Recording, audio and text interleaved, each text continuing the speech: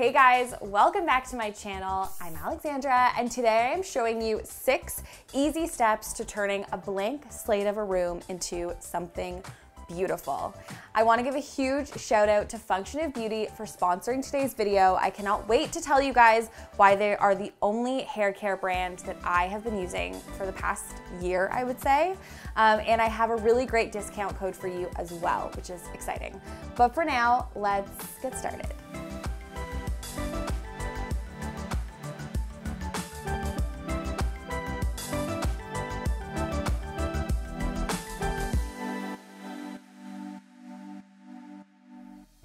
So I am currently in the home of my friend Lauren. She's one of my good friends, and if you guys remember, I made over her condo kitchen / dining area last summer, actually, around the same time. So I'm gonna link that video up here if you missed it.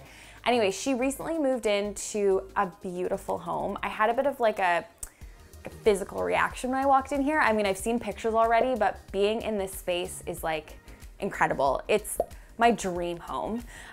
So she was like, hey, could you make over the guest bedroom? It's a complete blank slate. And even though this is a guest bedroom, I hope that it gives you guys some inspiration on how to jazz up your own bedroom. So take this video as like easy steps to turning a blank slate into a room that feels stylish and homey. The first thing we're gonna do is move everything that isn't staying in this room out of here. And then we're gonna start making it beautiful. Okay, let's go. Let's go.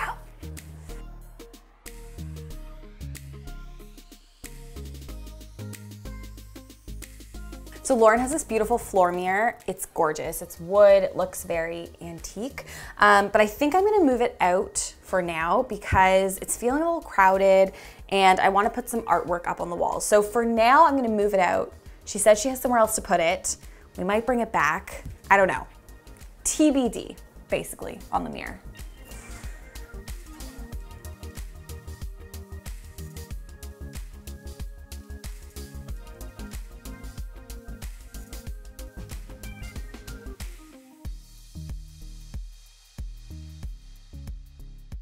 So my first step in a small blank slate of a bedroom is to add an accent wall. You guys know I say this all the time. Paint is great, but I also love wallpaper. So I found this peel and stick wallpaper from a company called Carter & Main. They sell eco-friendly and non-toxic wallpaper. I've had my eye on this pattern for ages, so I'm so glad that I can finally use it.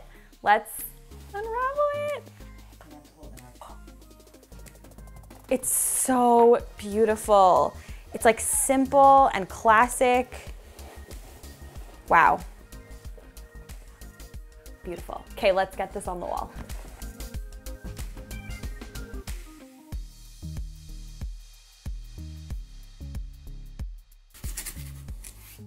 I have used many wallpapers in my time, and this feels amazing.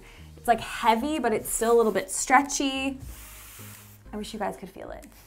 Feels so good.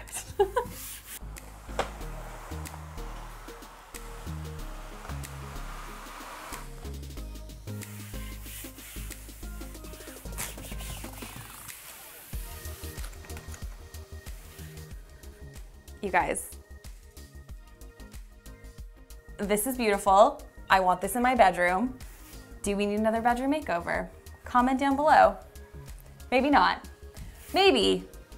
But maybe not. Wow, it's gorgeous.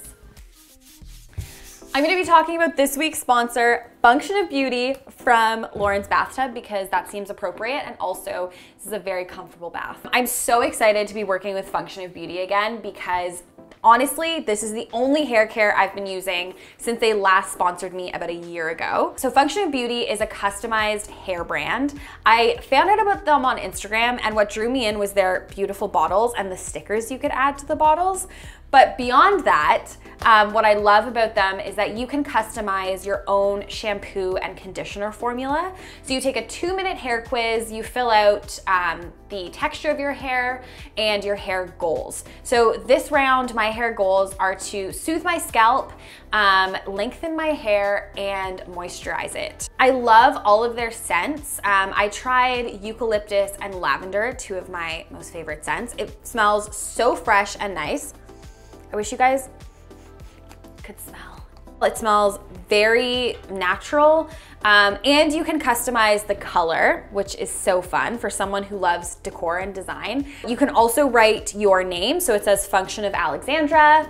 And Function of Beauty has just launched some moisturizer and body wash. So same deal, you take the quiz, it creates a formula customized to you, smells amazing, and just looks so good out on your shelf as well. Also, no big deal, but Function of Beauty has no parabens, sulfates, GMOs, toxins, and it's 100% vegan and cruelty-free. I have noticed such a difference. I've put lengthening as one of my hair goals for my last couple bottles of shampoo and conditioner, and I've been finding that my hair feels really healthy, it's growing faster, and yeah, I have absolutely zero complaints. I love my Function of Beauty. If you guys are curious to try, I have a discount code for you. So click the link in my description box to get 20% off your first order. It's worth it. Go run. Okay guys, it's back to the makeover. Oh, thanks Carla. We're almost done. I'm just gonna trim off the edges here of the last panel and then step back and take a look at it. It feels incredible. I keep saying that, but it feels just so good. So good.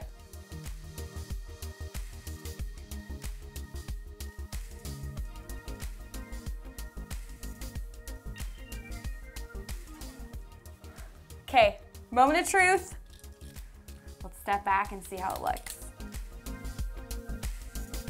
Oh my goodness.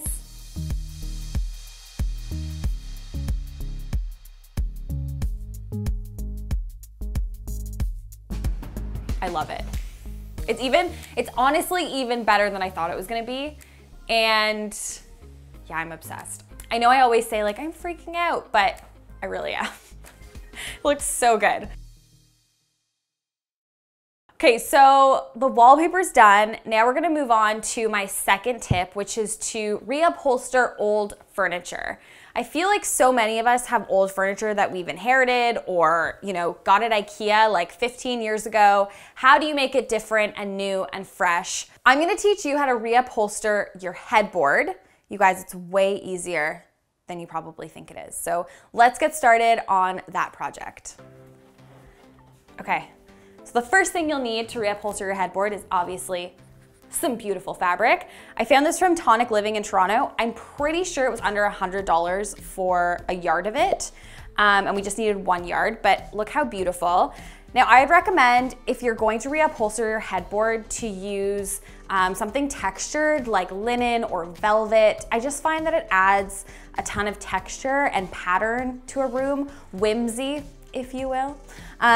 So yeah, really excited about this. And then obviously you need your headboard and a heavy duty staple gun.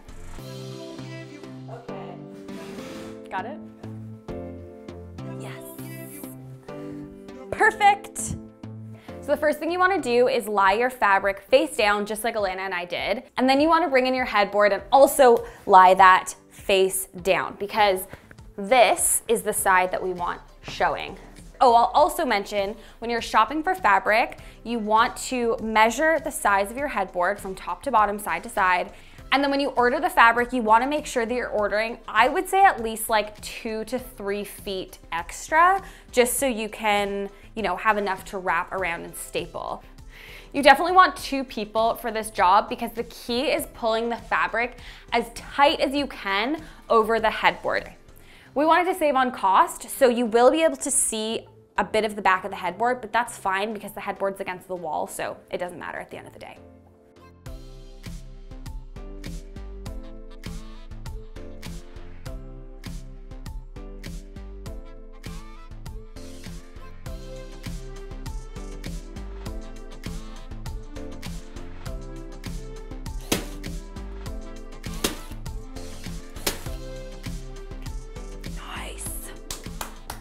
So for the corners, you wanna stop stapling here for now so that you can access the corners.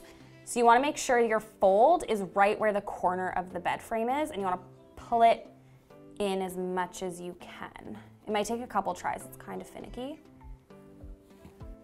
Yeah, there. And then again, you wanna pull it super tight and then staple it.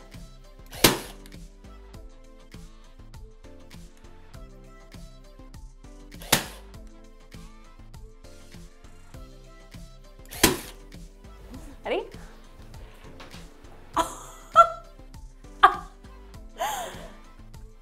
Took us like 10 minutes. And look, it's a beautiful new headboard. Okay, I'm freaking out. This is gonna be so good. I know this probably seems intimidating, but you guys, I'm not joking when I say this was really easy. If you have any questions, let me know in the comments down below. I'll try and answer them, but I would encourage you to all give this a go. If you have an IKEA headboard or a headboard that is solid, I've seen people use foam, so they cut foam out to the shape of their headboard and then they reupholster it. So you're obviously not reupholstering fabric onto just wood. Okay, let's go install this. Look at that pattern on pattern. Okay, so we're going to get this bed assembled and then push it up against the wall. Now, I wanna know in the comments, do you guys love pattern on pattern like this? I personally love it, and I feel like Lauren's style is very boho, it's very eclectic, and I've been having a lot of fun recently just mixing and matching patterns, but I know that this isn't for everyone, so I wanna hear in the comments. Would you do this in your own home? Mix and match these bold patterns? I promise it's gonna look good once it's all together.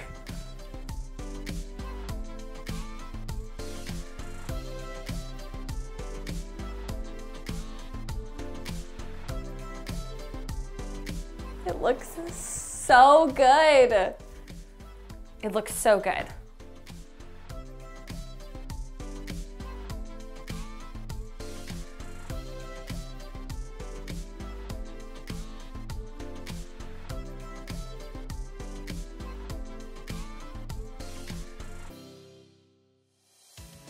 My third tip is, surprise, add an interesting light. Floor lights, pendants, table lamps, wall sconces. The possibilities are endless. If you live in a rental and don't want to install anything like a wall sconce or a new pendant light, put a floor lamp on your floor by your bed, put an interesting table lamp on your nightstand or your dresser.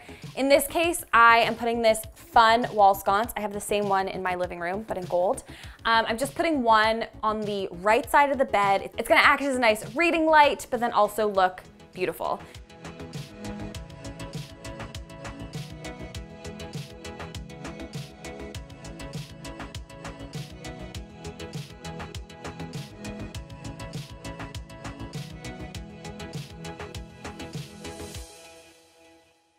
My fourth tip is to use shelving, obviously to be functional, but also to add style and accessories. And I feel like this room is a good example of how sometimes in a small bedroom, you have nowhere to put a nightstand or a night table. Because this is a guest room, we're going to hang these on the wall. And then this can be a place for guests to put their phone at night. I'm gonna prop it with some accessories, some candles, but these have multitude of purposes. I'm gonna use them, decorate the heck out of them, and it's gonna add style to this blank wall.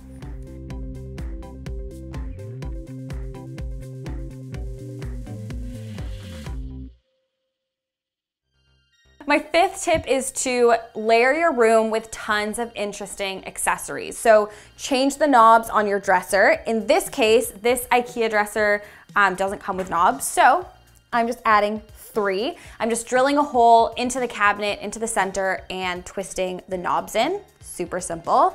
I'm also adding a huge piece of art. This is from the printable concept. It's just printable art. So you download the art, you get it printed, and I got a huge size. It's 61 by 91, popped it into an IKEA frame, and just like that, you have a gallery-sized print. I'm going with something fun. It says peachy. Cute, and it matches with all the kind of like light earthy tones in this space. I'm also adding this bold rug, again really like leaning into the patterns in this space. They're all super mixed and matched, but I feel like together it really works.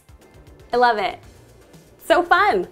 Tip 5.5 is to fill empty corners with plants. Now I know we're talking about small bedrooms, small spaces. You know, you're probably using the empty corner for something, but if it's a corner like this that is just so awkward and like nothing will fit here, I say put a really tall plant, something with height. I wanted to move this dresser here, but there's a vent here that we can't block, so it's gonna have to stay here. So now I'm just gonna be adding a huge fiddly fig tree. It's gonna look so good.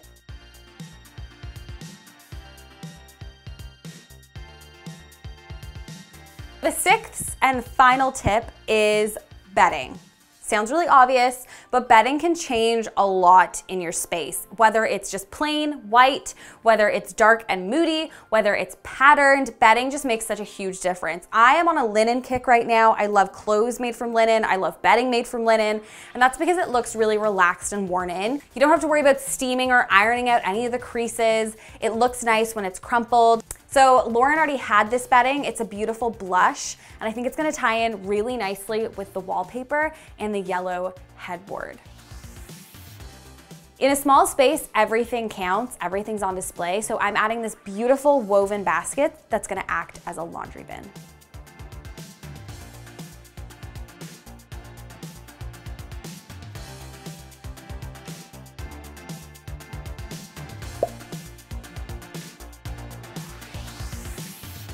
Finally, I'm placing this print that Lauren already had. I love when prints lean up against a wall on the floor. It looks casual, but also styled. That's it, friends. That's the room. Now it's time to reveal it to Lauren.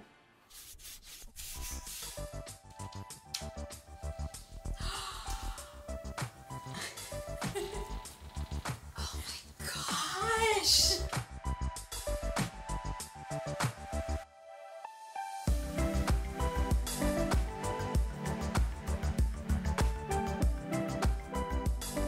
Oh my gosh, this wallpaper. Oh my gosh, I don't even know where to look. Do you like it? I love it. I love it so much.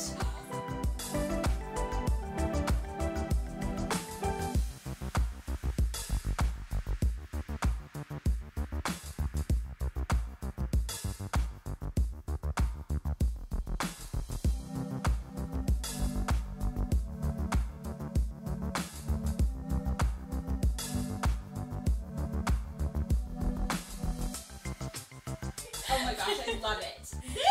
I love this here. Everything, yay! I don't even know where to look.